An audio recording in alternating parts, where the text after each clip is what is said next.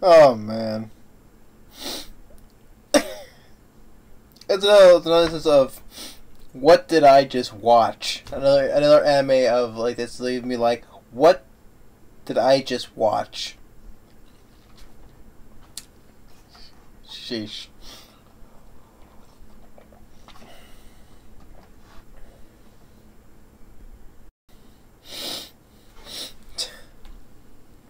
Oh man.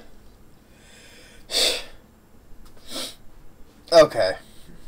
What is my reaction to this? Oh, first of all, hey everyone, Kyle once again, and I hope you enjoyed Anime Month. I thought I did pretty good from last year's, but I thought I did pretty good at reviewing anime. I hope you enjoyed my birthday month of June for reviewing for more of Anime Month. Got a lot more done than usual I did last year. Got a lot more reviews done than I did last year. So to end Anime Month June with an anime series I thought is so over the top and hilarious, the same ridiculous and hilarious over the top all at once. That tries taking itself seriously. Although, yeah, it does try to take itself seriously, but at the same time, this is like fan service. Now, what I say is a more. I think it's just throwing fan service just for the sake of fan service, but at the same time, the anime tries to take itself seriously. To me, at least it does. So, but I do well. I like this. I thought I found this better than Bikini Warriors because that was a story that just went absolutely. Each story that goes absolutely nowhere, no characters you don't know about. So, but more on that. You can just check my rant on that though by explaining that very vaguely though. But the anime we're reviewing today, yeah, like I said, all this stuff, like I said. Is of the 2016 anime series. It's once again based on manga, which I've never read, and that is of a show called Keijo. Keijo. Now, in this show, okay, the manga, but the show too. Keijo is a girl's sport where it's like it's a water sport where girls compete against each other, where they fight on. It's on the water, but they have like different land types, right? Platforms, whatever, and they're supposed to knock your opponents either fall or knock them into the water. And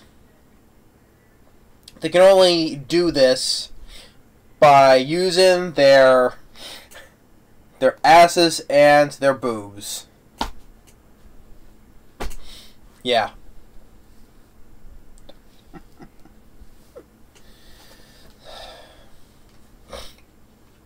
Yeah, and that's basically the whole of the gist of it. And we got our four main characters right here. They want to become. They go to the shit. What was it? Shinto school. Yeah, it was a school called the Shinto. I think it was called Shintano School. Because there's another one of the east, so this is like the west, because up at least towards the end of the show, a competition called the East-West Wars. So a battle between like two different schools, one from the east, one from the west. But yeah, the Shintaro School is what I think it was called. Is where our four main characters go to train, to become pro Keijo players. You know, to go pro, right? And we have our lead character by the name of Nozomi Kamanashi.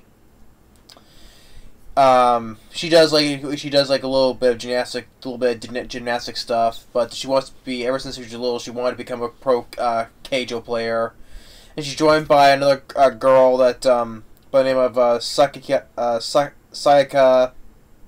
Maeta,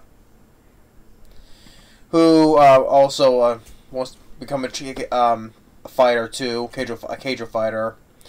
And then later they meet two of the other roommates of where they're together with, by the name of Aoba and by the name of Togagushi.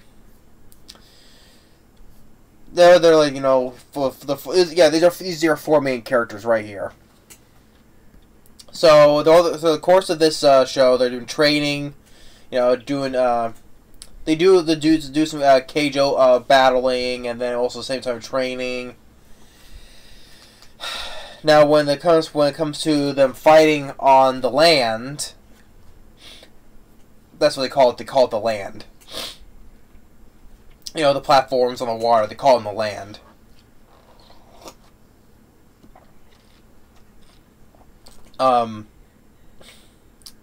It's so over the top. When they only you can only use their butts and their boobs, you know, to fight each other, to knock them into the water, right? And it's like how these girls have some supernatural powers in these techniques that they do, and just so they just do. One of their asses is very very very fast, like going. So for us, like, what am I watching? I mean, but I just cannot help. But you can say I like the series for its over the topness, for what it is. I just cannot help but I just think but like the show for what it is. Yeah, it's over the top, ridiculous, at the same time hilarious, but at the same time it tries to make takes itself seriously about this sport that is being done in this show. So, with our lead character, Kamanashi. She always wants to be the best and be a pro, and also the another one called Prize Queen. And which she develops a technique that a former Keijo player who was their instructor, where she was called the vacuum butt cannon. It's like a twisting of the hip technique, but what was the teacher is Ijibi. Sorry if I get that wrong though, but you get a flashback that she used to be a pro Keijo player, and when she used it, she injured herself. But Kamanashi, she wants to learn this technique and make it her own as well, so she agrees to that. Like with Maeta, she's like an outfighter, like there's like three type of players, right? There's infighters, there's outfighters, and then there's counters. Well, Maeta's an outfighter who has like very fast speed and all that. And you get a little backstory with her that she used to do her father runs a judo. Her father's a judo champion, and she was also a judo champion as well. And since she told her father that she wanted to be a Keijo player, her father really resented that. So the thing that she might be throwing her whole judo life away just to go and play some ridiculous sport like that, you know. So he kind of resents her for that. And until later, towards the end of the show, where they get into the big competition, which when her parents are there in the stands watching, and her father's watching, and at first he thinks like, oh, this is silly, this is ridiculous. But when Miyato, who is right here, when she starts losing, all the crowd starts cheering her on, and of course when she defeats that one person who was like telling her, "Oh, you threw your whole judo life away," right? And one part where she gives herself like a wedge, who makes her her suit right up, makes her like much stronger. Or how she won the fight, where she just do this with one of her moves and then just knocked her out of the water. And then her father was like, "Oh, you know, you were really good," you know. I said, how do I describe what these girls use these techniques? You know, it's just like it's just, it may sound like wrong though, but it's just how the way the show is.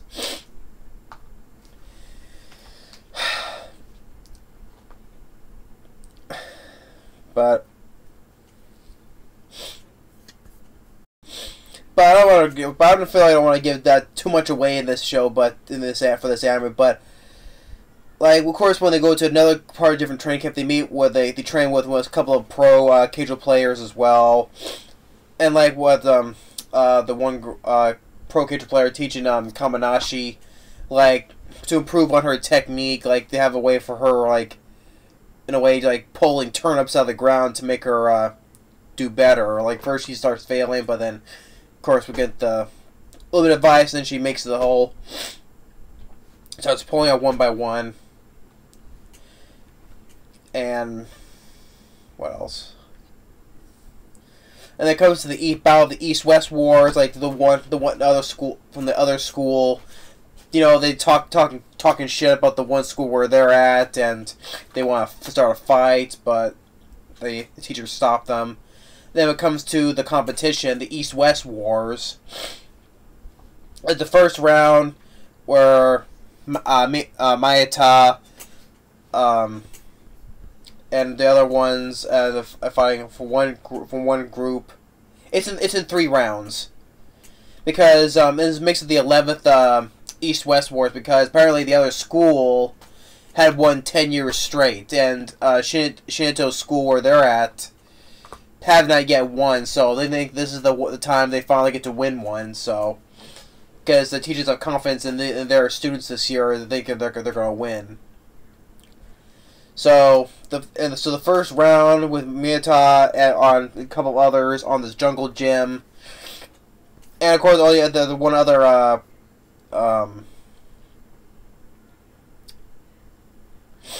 what was the one name?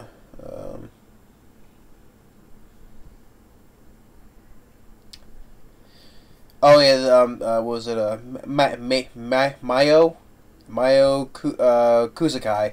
She's like she was one of the like elite players in the school, and like she's always teasing and basically like fondling Kamanashi.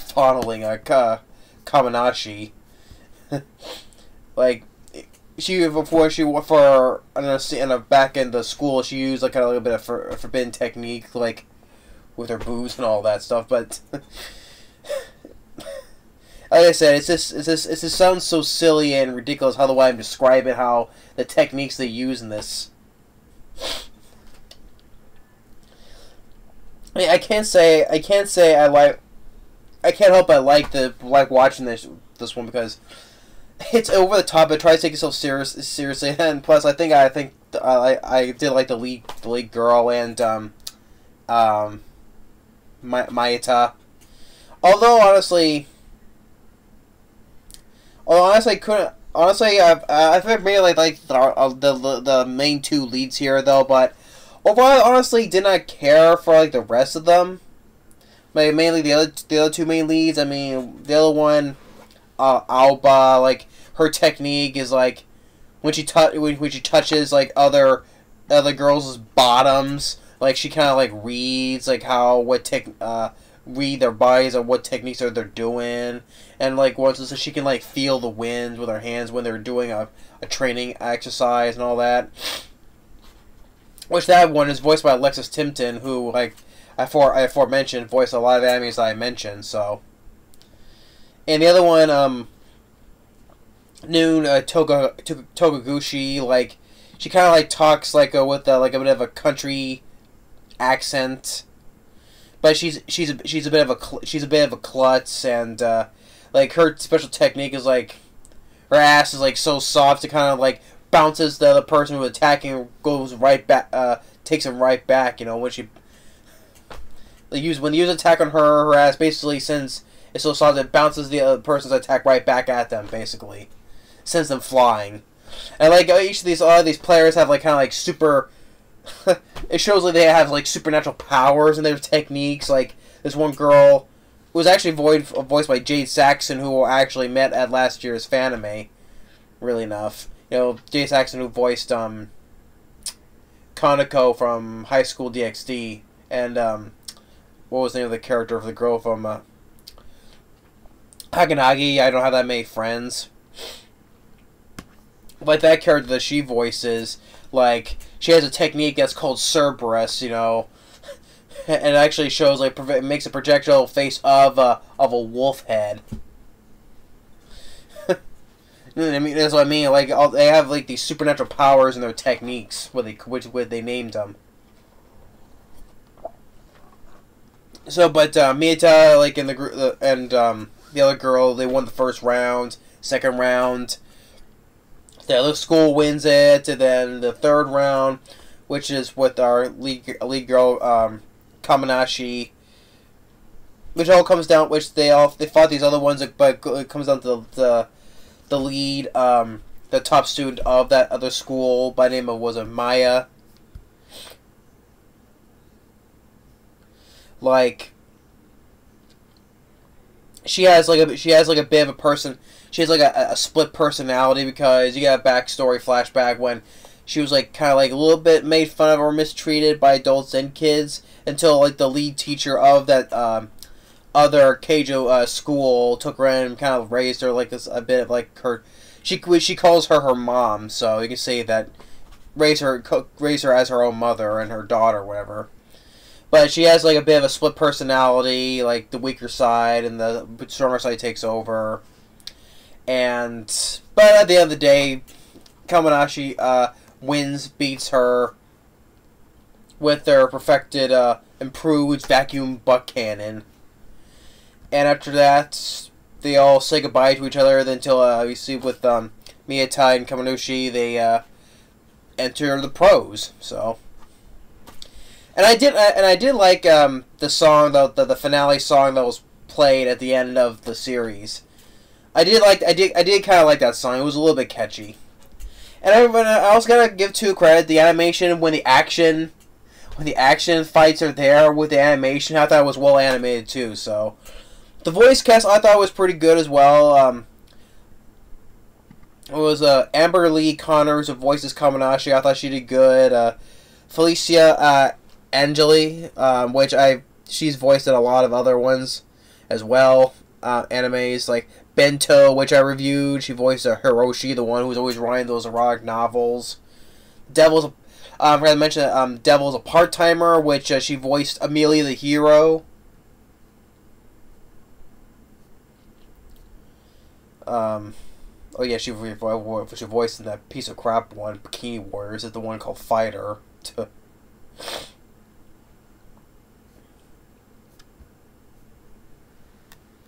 But she also voiced High School DxD, which said it was a debut role.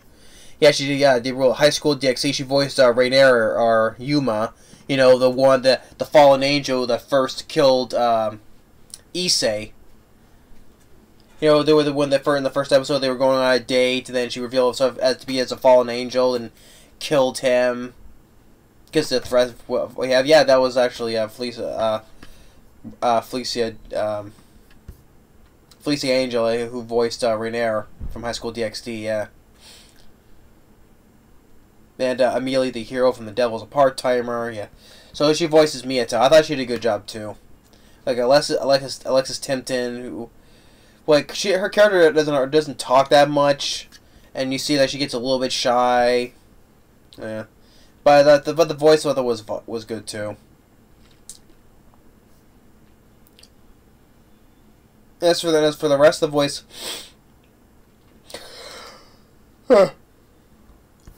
sorry. As for the rest of the voice cast, I thought was fine too.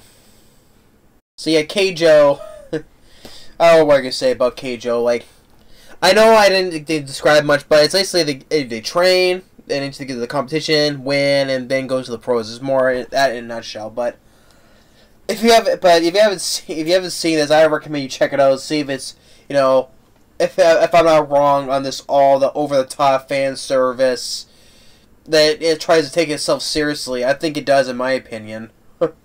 That just on the sport here. If anyone, like us guys, want to see girls fighting with their asses in chests, you know, this is your kind of anime to watch. But at the same time, I can't help but have fun watching this. Like my brother, my brother, he kind of walked in when I was watching this. He saw like a little glance of the show, and he was like he isn't my brother. He isn't he's the one who hardly ever watches anime besides like Pokemon or Yu-Gi-Oh, right? And I figure animes like this would interest him because it's how the way he is, but actually no, it's like the polar opposite. He says I'm the one who likes this stuff. I mean, I was saying, but I like the animation. I like how certain with characters and story goes. That's the reason why you watch animes for good characters and good story, right?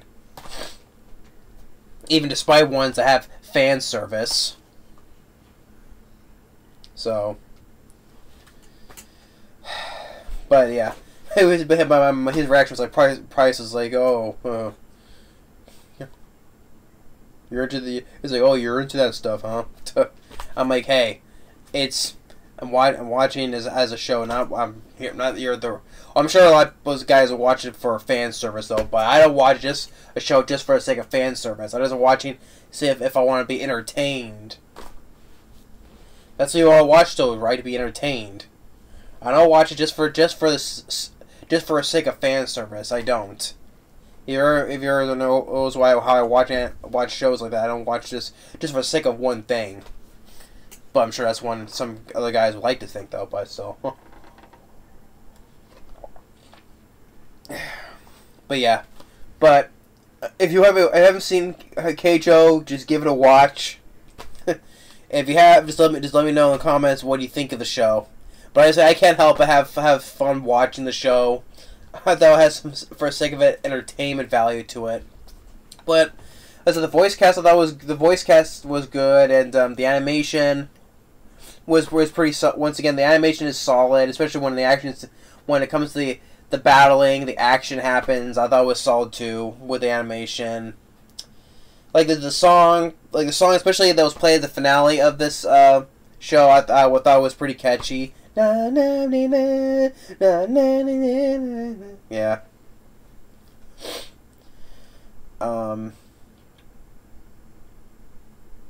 But yeah, Keijo from 2016. Like I said, I haven't read the manga, but if you've seen it, just check it out and give it a watch. So.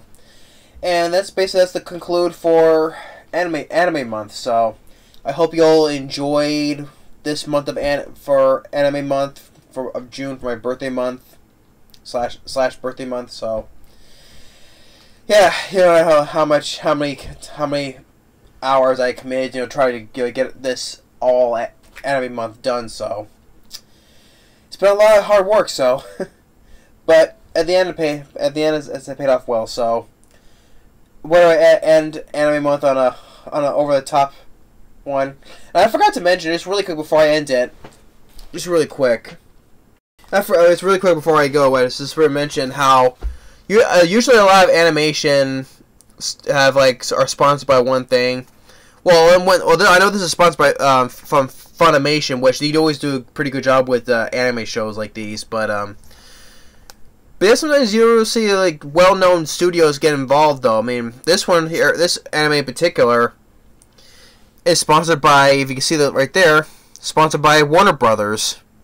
I don't know if anyone cares though, but it just got my interest. Like, oh really? A fan service over the top water sport like this, right? Is that something that Warner Brothers is involved with? I mean, that got my interest. I mean, Warner Bros. Got involved with an anime like this. I mean, I know they were involved with Pokemon and Yu-Gi-Oh as well. Or hell, even Hellsing Ultimate. That's Universal is involved with that anime, which is surprisingly. So yeah, so I guess the big name studios like Universal can be involved, or even Warner Brothers. So yeah, Universal's with with Hellsing Ultimate. Warner Brothers goes with Keijo. It's brilliant. If I didn't know, it's just I don't know why. It just got me interested. Why I saw the Warner Bros. Logo. Really, when I saw the show, really, Warner Bros. Was involved in a type of anime like this. I guess that got my interest enough. So, but yeah, that's my review for Keijo. I can't help but have like a fun guilty pleasure entertainment value out of this. So, if you haven't seen it, go and check it out. Let me know in the comments what you think. And I hope you enjoyed Anime Month. I thought it's been a fun ride for me just to get all these done. And yeah. But I think I'll be taking a break after this because I did throughout the whole month of. That's why I didn't do much for May, because I was busy pre-recording all these videos. What was it, 20 I did. It's pretty exhausting, so thought I'd take a break after this. Well, from making videos, well, probably one or two here and there, but not much though, because I'll be uploading these for June. I've been uploading these for June, so that's why I had no. It is taking a break because I didn't upload a video for June. So, but anyway, more on that though. That's my review for Keijo. I had fun with. I had over the top fun with it. But I hope you enjoyed Anime Month, and I can't wait for the next time though. But thanks for watching, and stay tuned for the next movie review and more other videos still to come later.